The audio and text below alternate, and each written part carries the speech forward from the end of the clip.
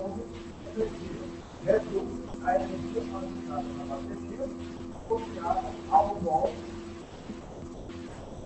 A pergunta é: com qual das duas fontes eu vou receber o meu pacote de dados concernente ao fenômeno monitorado?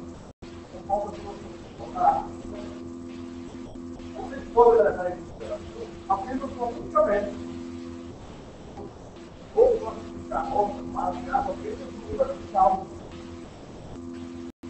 Se eu decidir que esse abre na rota A, quantos saldos vão ser dados? Quantos? 3, 4. Se eu decidir enviar para a rota B, quantos saldos? Baseado no número de saldos de cara, eu já sei qual a rota que eu qual é a rota? Vamos considerar apenas uma única métrica. Ou seja, vamos fazer um problema único. Vamos agora considerar o nível de energia. Considerando o nível de energia dos nossos, qual das suas fontes você deveria responsável para utilizar pelas suas fontes musculares? Qual é a rota? Rotar? Porque o nível energético associado à bateria dos transistores é maior. Olha, então a gente viu que, considerando apenas uma única métrica, fica assim. Eu decidi pelo número de saltos, qual a rota que eu vou utilizar. Bem, eu optar pelo nível energético. Mas na rede protegida, geralmente considera a rota dos nossos limites de energia. Então, temos a 3 tem 0,7, da rota A, e os 2 tem 0,8. Então, beleza. 0,7, então você importa da rota de 0,7. Da rota B vai ser 0,8, né? Não, 2. É 0,8. Ou seja, apenas com a variável, considerando um problema unidimensional, existindo variáveis básicas. Se for o número de saltos, eu escolho a rota B. Se eu considerar o nível energético, eu seleciono a rota A. Única variável. E agora, se meu problema, se eu quiser considerar duas variáveis.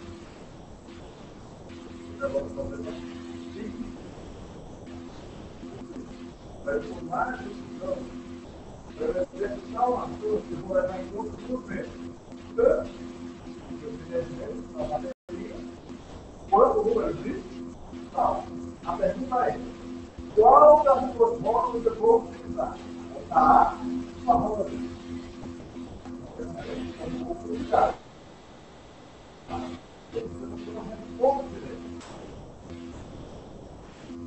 Olha, eu considero essas duas variáveis. Será que elas vão ter energia universal? Então,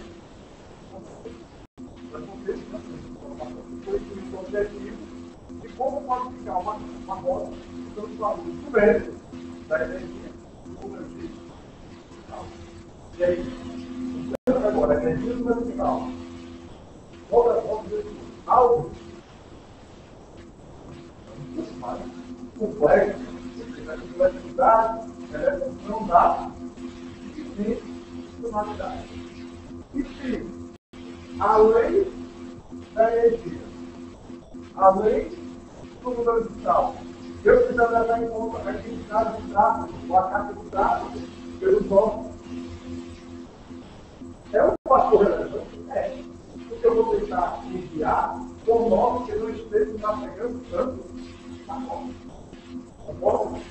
Se você só vai para a rota, o nosso está demasiado fácil, e vai acontecer uma qualidade de pacote, que até o consumo de energia vai ser. Então, imagine agora tomar uma decisão baseada na energia, no número de saltos e na carga do tráfego. Não satisfeito disso, vamos aumentar o compartimento, vamos aumentar a dimensionalidade do problema de energia, número de sal, taxa, e o índice associado ao índice, veja a qualidade do índice, veja a qualidade desse canal aqui, por isso que canal aqui,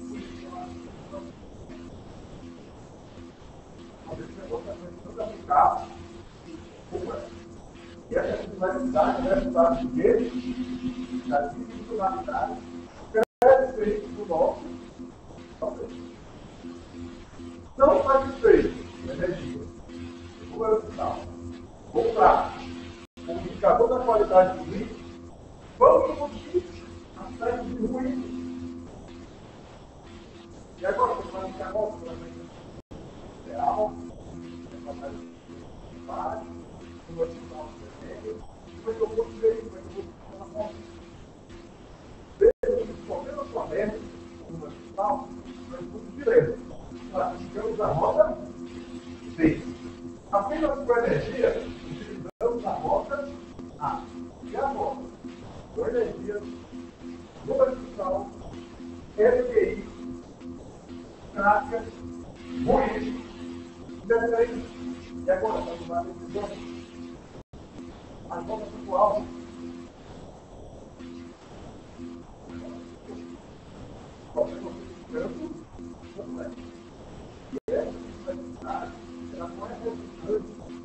Ela não é resultante de aleatoriedade. Perdão, ela é resultante apenas totalmente da dimensionalidade do meu problema. Um outro exemplo, na área de robótica móvel. Quando coloca um pouco meramente, já está considerando que são fatores apenas de um sonar.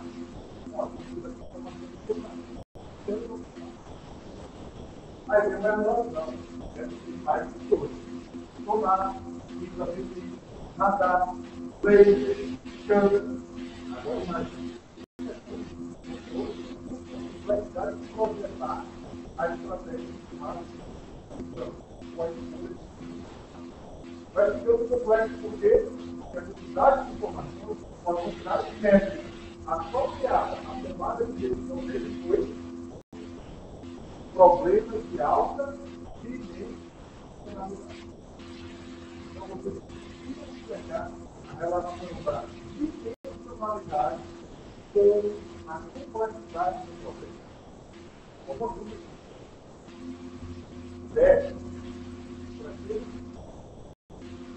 A tendência é que maior dimensionalidade do problema, maior a complexidade. Esse fator que resulta de uma maior complexidade quando as minhas variáveis as variáveis não podem ser consideradas isoladas. Variáveis interadas. Dando o valor de uma, altera o valor da outra. Desde que equilibrado, de uma forma grosseira, de uma forma separada, considerado uma energia do dispositivo final, ele foi tratado, agora, a gente sabe que quanto maior o valor da de uma roda, maior vai ser a carga. Se aumentar a carga, mais energia vai ser consumida. E ao consumir mais energia, os nossos daquela roda vão consumível menor. E a roda vai deixar de ser uma roda boa. Aí uma roda boa vai ficar.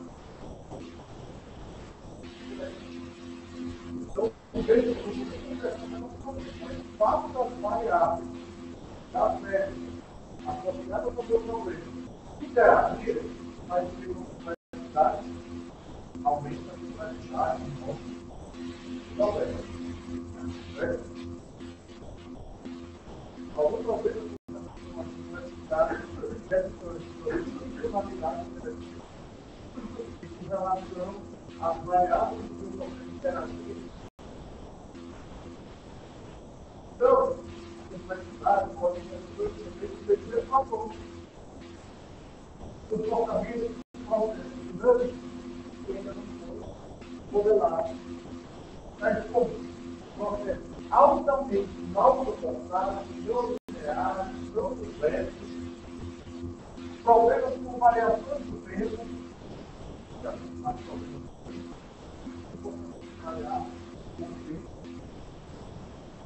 ruídos externos, distúrbios, preocupações dos outros, tudo isso aumenta a complexidade da programada de Deus. Então, normalmente, a complexidade no processo de modelagem do sistema é resultante de três fatores: aumento da funcionalidade, muitas variáveis que interagem e novidade, comportamento grande, variável de ruído,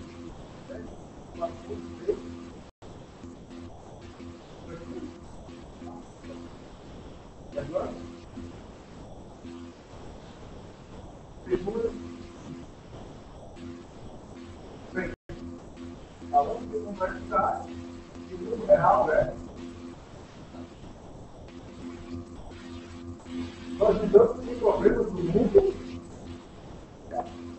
absolutamente virtual. Falando de mundo real, então, o mundo real representa características dele. Problema. Apresentando características de complexidade, bem como unicidade, precisão, tem sido resolvido muitas vezes de forma subconfundida, resolvido os problemas de uma forma de alta complexidade, com alto grau de certeza, com alto grau de precisão, de uma forma que a gente muitas vezes nem conhece. Exemplo, são todos exemplos da funcionamento. Porque a gente vai funcionar para isso. Falar assim, eu quero outra ideia, uma diferença. Ou é uma informação aprendida, né?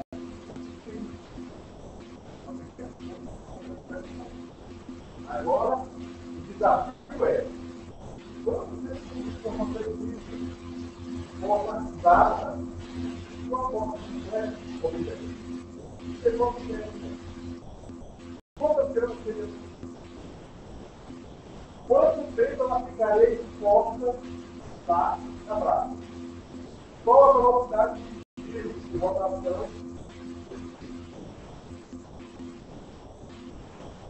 Qual a condição da casa antes de colocar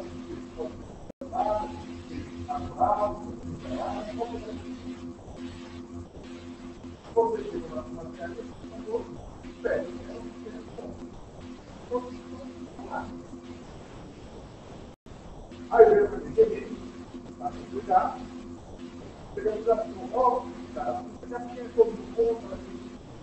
Então, faz o mesmo ponto.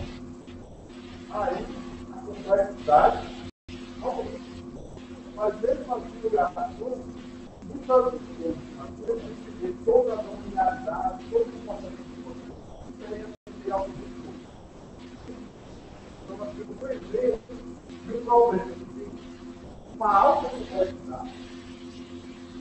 O problema é que tem informação também sobre o não ficamos não fica resolvendo no ponto. Mas não precisa nós temos que ficar características altamente tranquilas.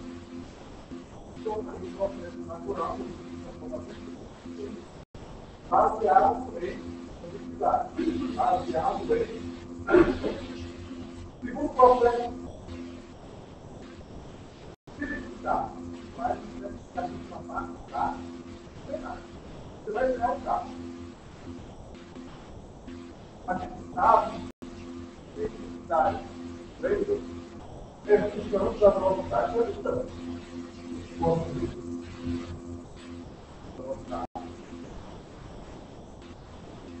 Quando a velocidade é baixa,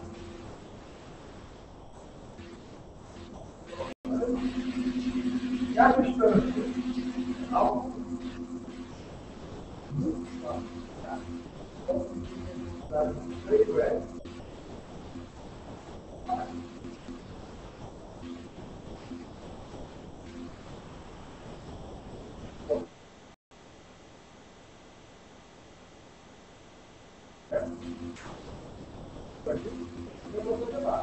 não obstáculo está muito bom.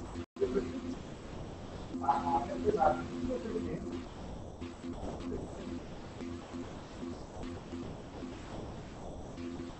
veio velocidade baixa. Entretanto,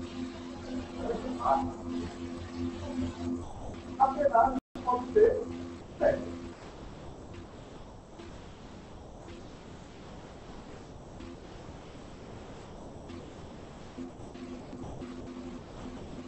Veio com velocidade alta. Entretanto, a distância até o obstáculo também é alta. A intensidade do freio médio.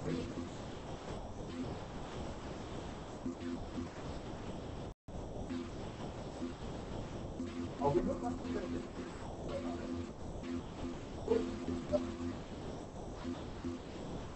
Então, a velocidade ficou alta. Não está no todo. Ou seja, a distância não fica baixa. E aí, como está estacionado?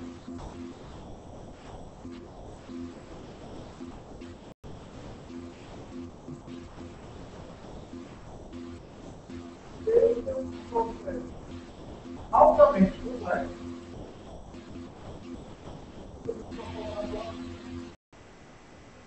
Todos os fenômenos,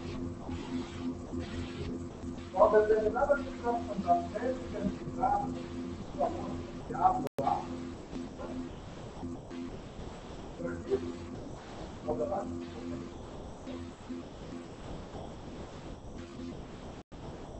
ou seja, nós modelamos, considerando métricas da velocidade, tá? Aqui você pode, vamos analisar, vamos começar um procedimento.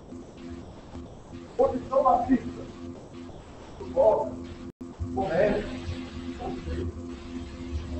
resistência do ar, aumento do ar,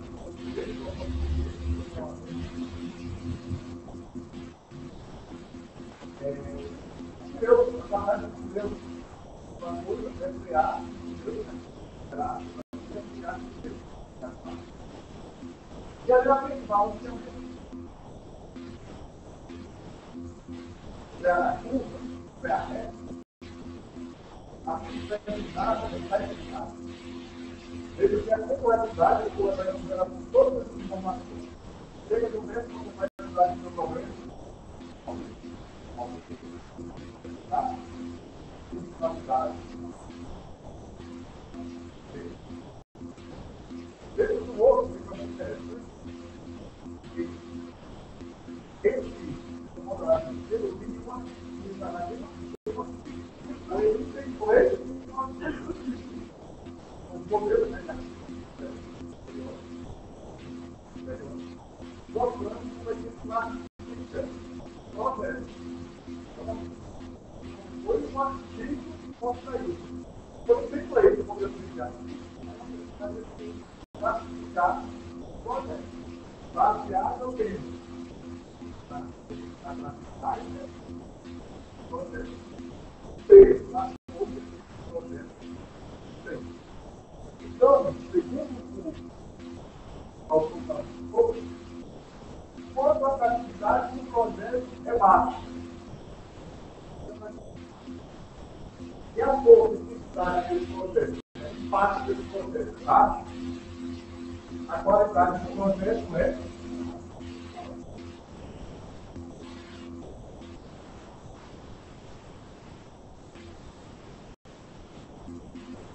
a velocidade do processo é baixa. E a intensidade de impacto médio também considerou como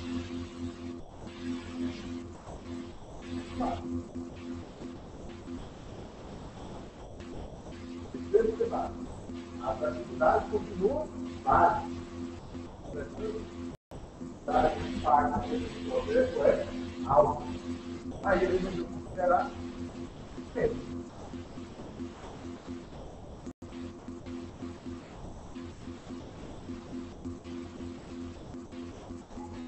A volatilidade agora é. Se a intensidade é baixa, ele resolveu considerar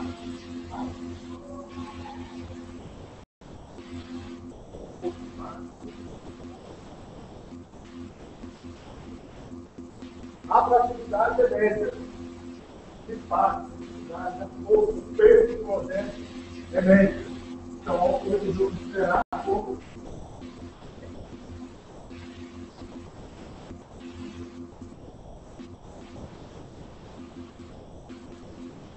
A atratividade do projeto é média, o impacto é alto. Então, eu resolvi considerar um pouco alto.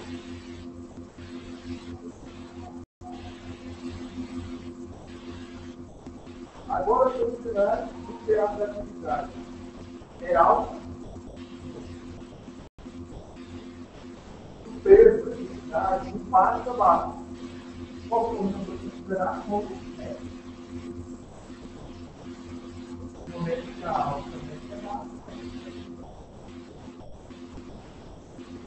a volatilidade alta, o impacto médio. Aí ele já resolveu o projeto.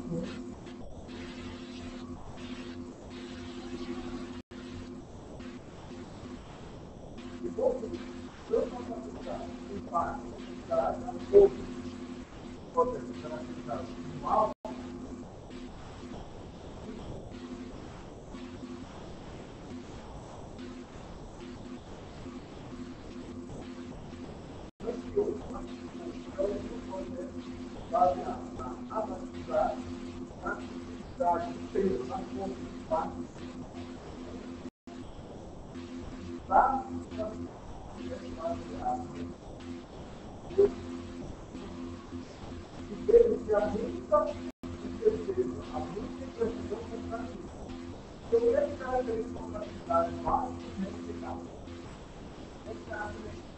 Como definir, como especificar, como determinar, como declarar uma quantidade máxima, média, alta. Quem dizer, mediamente,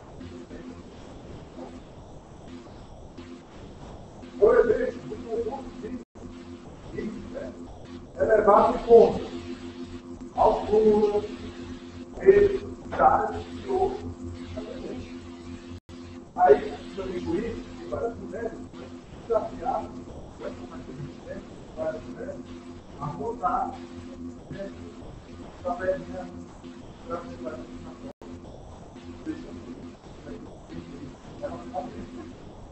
altura, idade, peso, por aí vai. Essa é a gente da É bom que a gente tinha, né? Como? A gente tinha, Sei lá, para ele. Vai começar a vida lá e não vai ter. Correto? Aí a pergunta é: beleza, você consegue tratar, consegue resolver um parcial ou uma total? Esses problemas do mundo real. Como o mundo real é complexo, eles conseguem lidar com problemas complexos. A pergunta é: como os humanos podem apontar problemas reais quando a descrição completa de um sistema real frequentemente requer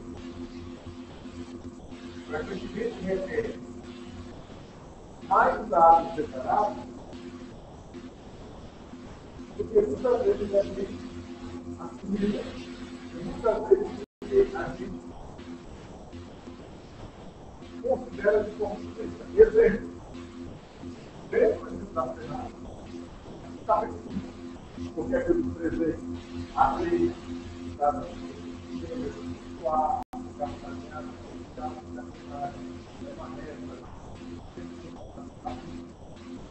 mas mesmo com essas variantes, nós somos capazes de criar.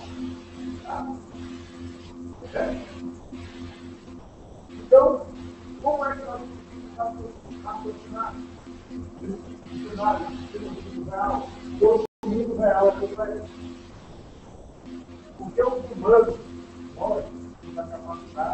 para aproximar de forma aproximar. E aí, quando o foco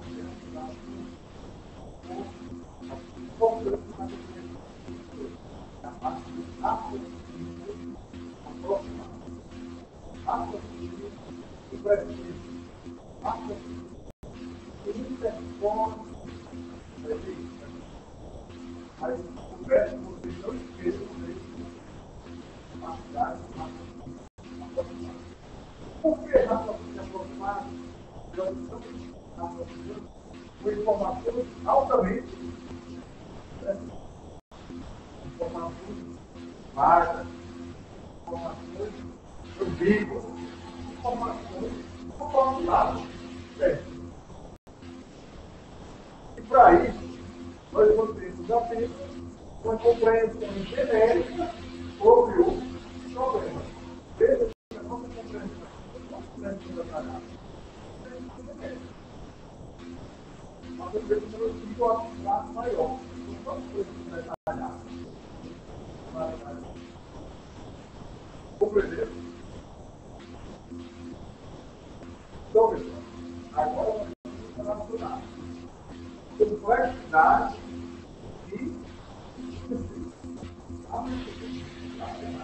e a interação de complexidade atual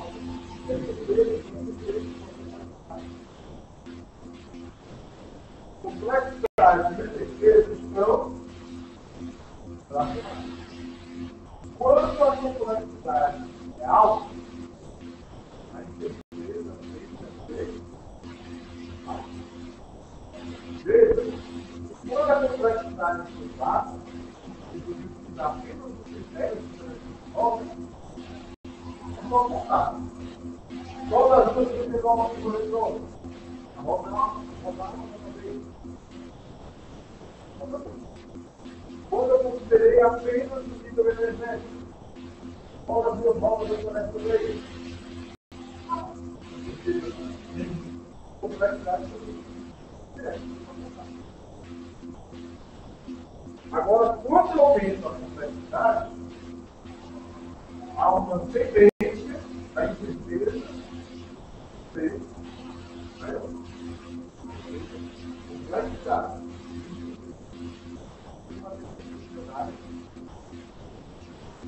Como é que a gente chega nesse relacionamento feito por complexidade e incerteza? Aqui o gráfico, o qual o eixo diz a complexidade do problema, dos menores níveis da complexidade é perfeito. E aí nós classificamos 4 cenários. 4 situações. A primeira situação é uma situação cuja complexidade é alta e cuja incerteza é alta. É o conceito da seria a ignorância. Seria mais alto, complexidade. É tão complexo,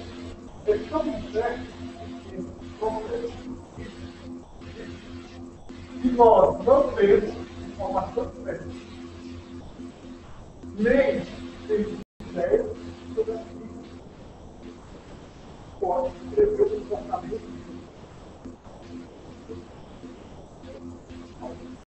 Por exemplo, modelar o conceito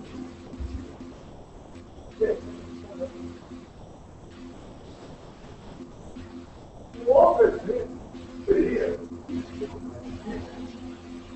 fazer a modelagem completa, detalhada, previsindo o funcionamento do cérebro.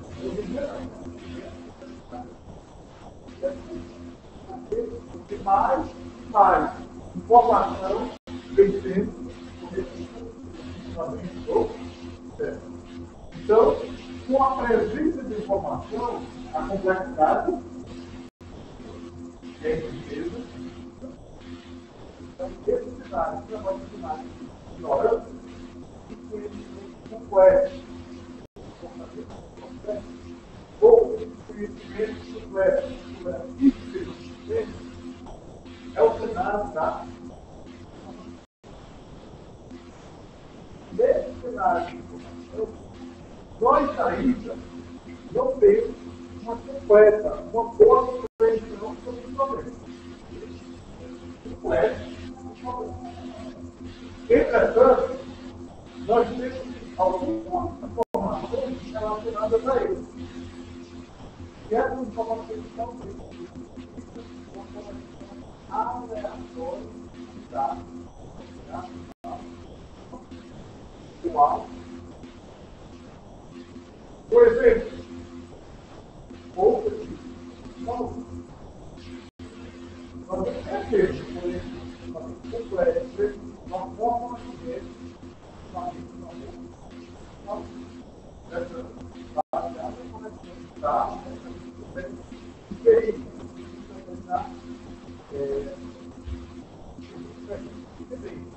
tchau, há uma forma de ver, tchau,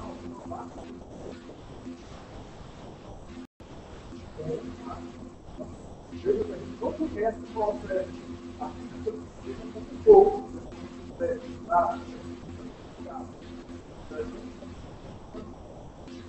relativas, que eles permitem mapear algumas das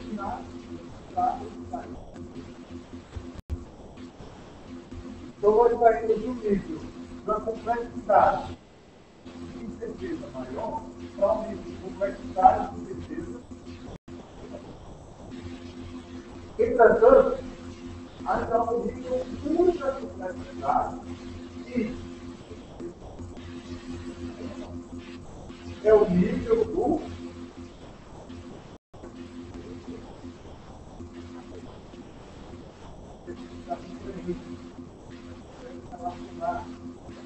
mapear, conservar, pegar, validar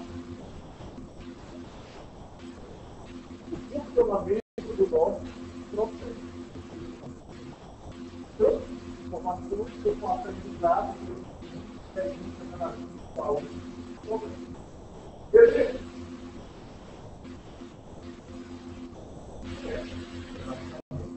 Mesmo que não seja informação,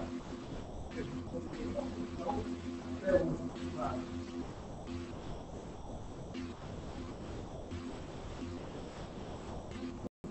Algo tipo.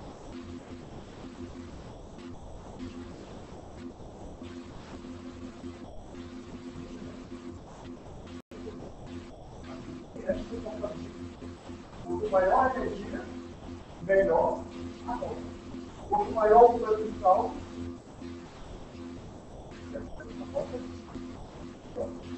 quanto menor a energia, pior.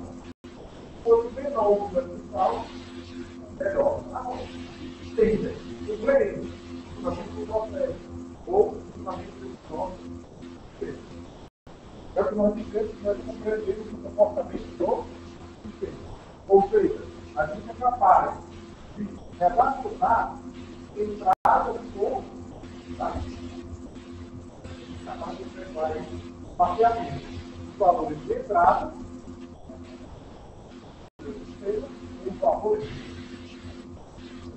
baseado nessa informação, está precisado do comportamento do sistema, nós podemos propor regras que descrevem as características essenciais ou genéticas de um problema no sistema. Ou ao colocar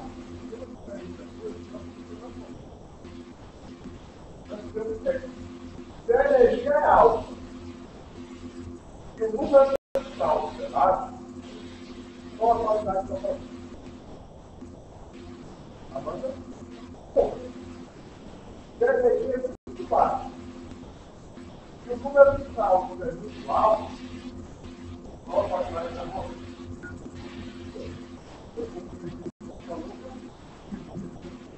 Ou seja, com esse conhecimento, inclusive do relacionamento entre os valores das entradas e das saídas, nós podemos propor regras é inclusive mapear, descrever, identificar as características essenciais do nosso problema, do nosso ser, da nossa força do nosso estado. O exemplo é o conhecimento do sistema não linear, utilizando apenas uma palavra de regras dedutivas. Na parte de fora.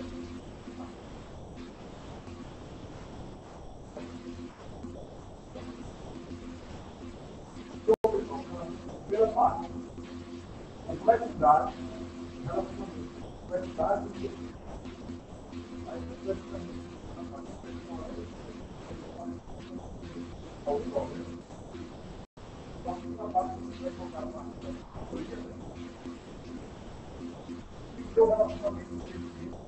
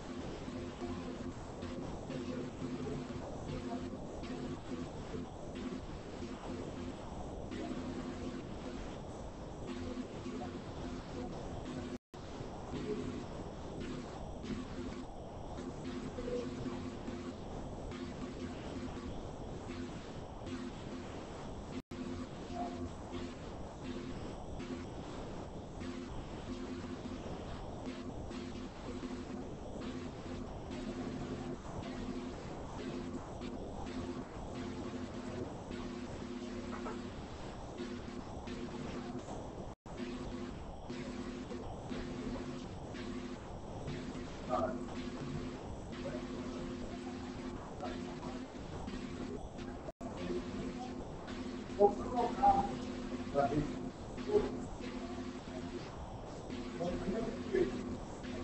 toda a energia é alta. Fundamental. Volta ela. Toda a energia era baixa. Fundamental. A volta era.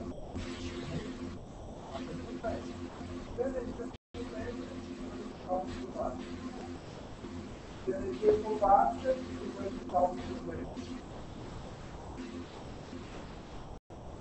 Vejam que nós ouvimos uma análise periférica, esse cenário, o qual já não há praticamente universidade, que é imperfeito também, é o que nós chamamos de cenário dele, a situação que envolve mais baixo, tanto de complexidade, quanto de complexidade. Dessa forma, nós entendemos de forma complexa, de forma total, o problema em todas as organizações, em todas as configurações possíveis. Não foi o caso do que quer dizer. Como ele tem influência do número de saltos do mar, a roda boa ou quando a energia é muito alta, e o número de saltos é muito alto, a roda boa ou média, moderada. Completo, esse definido em todas as configurações que não tem. Só que vem em primário, no quarto, tanto a complexidade quanto a certeza, eles estão entre nós. E esse tipo de cenário é muito comum quando tem expressões matemáticas fórmulas pensadas, como o equador do ciclo. Bom, porque nós comemos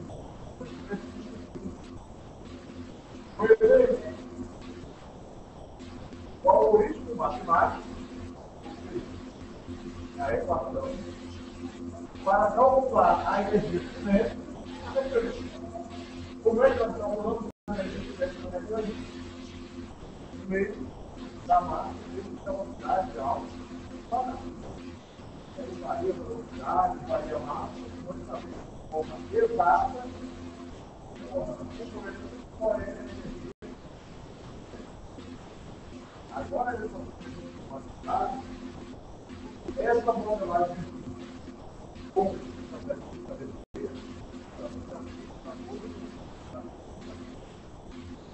já vai ter que é coisa. Vale? Eu falo.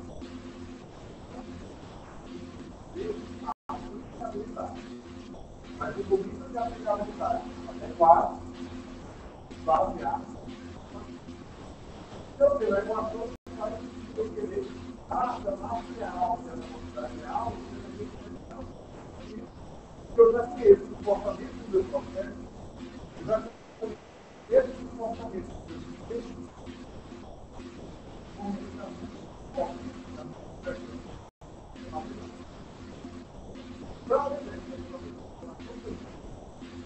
Bom, mas eu já estou falando com você, a entrada, nós temos uma velocidade que vive de forma isolada, não confiável, eu acho que isso seria uma vez de tudo. A gente tivesse um cenário assim.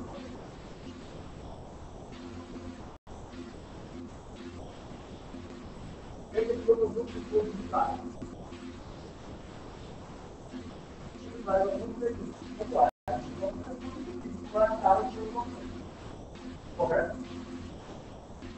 O conhecimento, sim. Ele tem um relacionamento.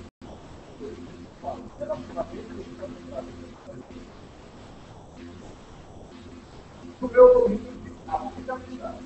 No momento que eu aproximo por um quadrado, eu posso ter ou estou modelando, identificando o sistema por meio de uma. E aí, agora eu estou quando alguém perguntar, como é que vai o valor desse ponto aqui?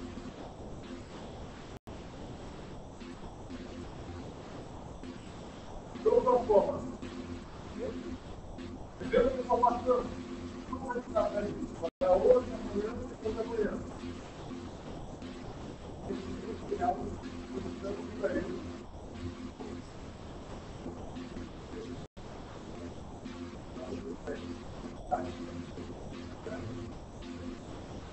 E para finalizar, fica a reflexão do da incompatibilidade proposto por nós na BEC.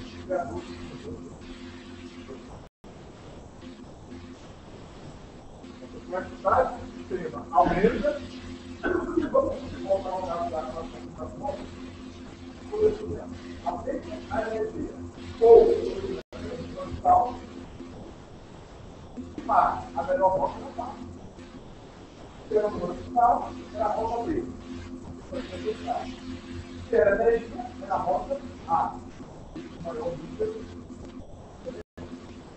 Quando eu estou trazendo informação, como eu considero para o MQI, o ruim, a independência. Quando a complexidade do sistema aumenta, a nossa habilidade para fazer os manchetes precisa, bem bom, bem significativo, sobre o seu comportamento, fazer de uma forma rápida, se a energia é alta, não se separa, se a energia é alta, se separa, se a energia e o gasto não é energia. Então, não é uma casa. Então, até que o nível de linear é o contrário. Abaixo desse nível linear, pressão. Como característica 4, ou eu tenho pressão, ou porque se for na complexidade aumenta, já que aumenta com ela,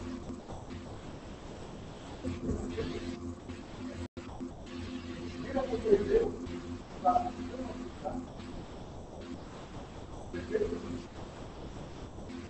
vamos outro.